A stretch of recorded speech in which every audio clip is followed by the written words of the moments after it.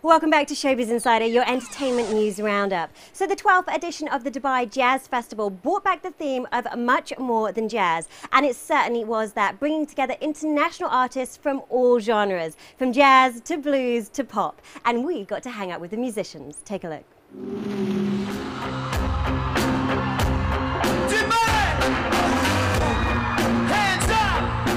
The main gigs included Ollie Murs, Santana and Jamie Cullen. And the Jazz Garden featured international jazz legends. 8 days of pure entertainment and a unique take on jazz, pop and rock, making its 12th year the biggest edition ever. How has the vision for the Jazz Festival progressed from last year to this year? Well, what we've done is we added like a new series, which is the Jazz Garden the Legends edition.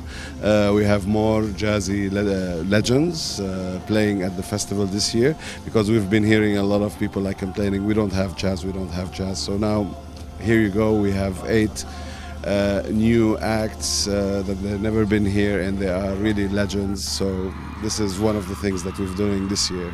So it's not just about jazz, it's about pop, it's about rock. What are some of the highlights of the whole week? Well, the slogan says it all. It's our slogan is a unique take on jazz, pop and rock. So I know the Jazz Festival, it's called the Jazz Festival, but again, it's not only about jazz, it's about quality entertainment. This is how we define our Jazz Festival.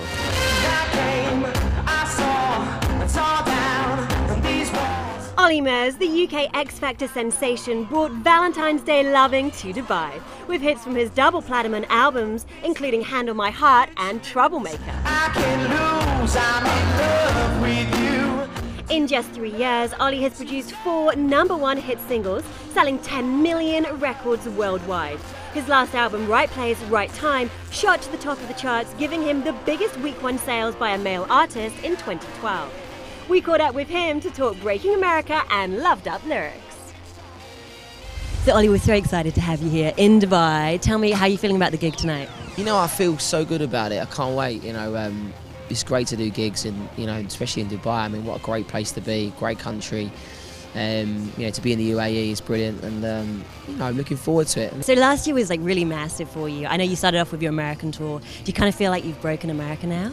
Not really, no. I mean, I've got a long way to go over there. I mean, I think I've made a good impression over there with my first single, Troublemaker, and Dance Me. Yeah, that was huge over there. Yeah, so everything's done well over there for me. I can't complain. Hopefully I want it to increase and be better. You know, and hopefully gigs like this will increase the fan base as well, coming over to a different country and different people. So, no, I'm just hoping people enjoy, you know, my music and stuff, and hopefully next year, when I tour again and with the new singles, hopefully I have more success in different countries. And in the summer last year, you were working with Robbie Williams. What was that experience like? Brilliant. Robbie's great. You know what? He's a top man, and we had a great time together. You know, we're good mates now, more than we was even before, which we were good mates. So, no, he's a really close guy, and he's really close to my heart as well. I really enjoy him as a person, and love hanging around with him. He's great. So. We're talking about hearts. It is Valentine's Day, so I just want to take you back to one of your singles from last year, Dear Darling. Yeah. Was it about anybody? I mean, tell me about that. We actually wrote the song. I was talking about this earlier, actually. I wrote the song, and it was basically, we sort of loved the fact of writing letters. We always wrote letters to people before. I mean, I've wrote letters to girls before, telling how much I love them. Love letters? Yeah, we love letters. Girls love letters, right? We love letters. I used to write love letters to girls, and you know, and obviously in the song we had the idea of saying Dear Darling, and it's like, please excuse my writing, and it's about how you trying to write down you feel, and it's about someone that left you. It wasn't about any experiences we had. We just felt like it was quite a lovely song. And so tell me a little bit about the songwriting process. Like, what does influence you as an artist, as a writer? I mean, everything does. Every day-to-day life. You know, sometimes people always say, is your album about everything you've been through? I mean, like, not really. You know, it's more about everything. You know, sometimes it'd be about what my mum and dad are going through, or what my friends are going through. I mean, I can't experience everything. I haven't experienced everything, so I can't physically write about everything that I've been up to. Just trying to come up with a really good idea, and something that's clever and fun, and people can relate to it. So that's kind of what I tried to do with that album, with every album that I do, every song. And with the new album, like, what direction do you sort of see your music going in? Just again developing it, make it even more, better than what it is. I mean, the last 3 albums have been incredible. This album I feel could be even better, the best I've done. So I'm just waiting I'm writing some great songs at the moment. Just want to take it to a step level further. I mean, make it cooler, make it more fun, more exciting. and have bigger hits. So no, there's so much room to grow, and I'm really excited about this next record.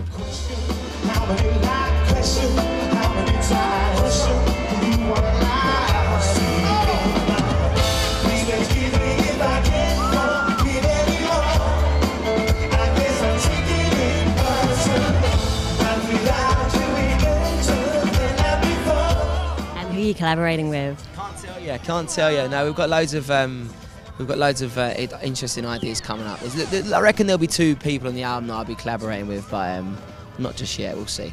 So just to wrap it up, it is Valentine's Day. Is there anyone that you want to send a lot of love to? I always send a lot of love to my mum. I hope she's having a good Valentine's Day, and I hope my dad's taking you out. Your middle name, oh, I know you're no good, but you're stuck in my brain. I don't want to know, why does it feel so good but hurt so bad? Whoa, my heart is beating as fast as you can.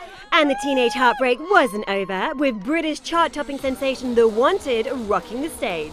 The 5-piece band have had 2 Brit Award nominations as sell-out nationwide behind bars tour and are currently working with label Def Jam Records. With their pop, dance and house influences, they've been dominating the airwaves with 2 #1 hits, including Glad You Came.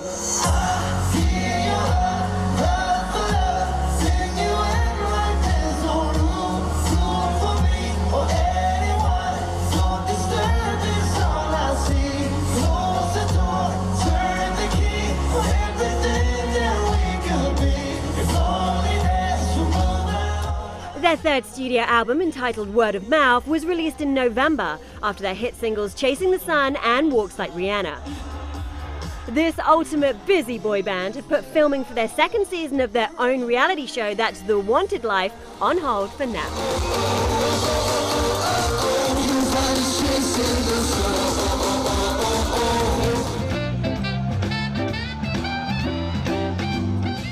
And complementing the headline acts and bringing proper jazz and blues to the lineup was the uber cool Jazz Garden. Plus, this year, the Legends edition specifically caters to jazz fanatics and brought Grammy award-winning artists like Larry Carlton.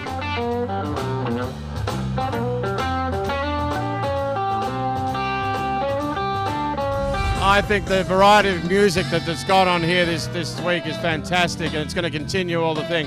Larry Carlton, who I'm listening to now, you can probably hear in the background, is just phenomenal. He just makes the guitar sing. It's unbelievable.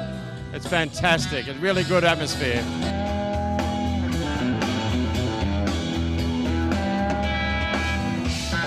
The all-time guitar great has been nominated 19 times for Grammy Awards, with 30 albums to his credit, and having performed on over 100 albums that have gone gold or platinum, Larry Carlton has set the standard for artistry that spans 3 decades.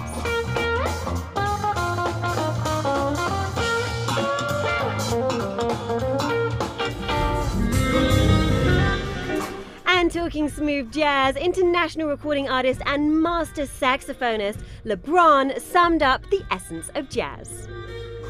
Well, I'm a smooth jazz saxophone player, so when I define smooth jazz, it's kind of a mixture of R&B with a little bit of the old school jazz that you hear. So I'm a little bit more modern, a little bit more pop inspired and R&B inspired, and that's really how I define my style. And what was your personal journey into music? Is this something you've been doing since you were 5?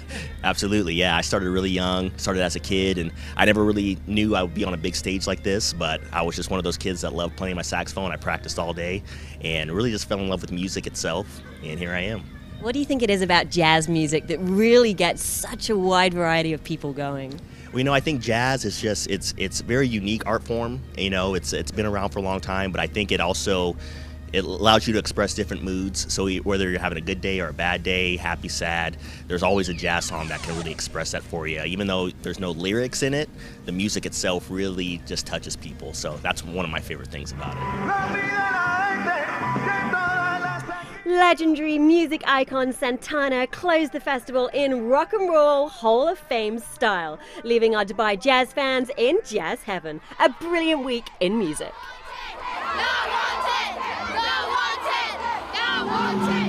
So many megastars in the Emirates this month, not forgetting the Rolling Stones in the capital and also all those artists at Red Fest Dubai. Now coming up after the break, guys, we're going to get a little more street and introduce you to the new graffiti movement taking over the city.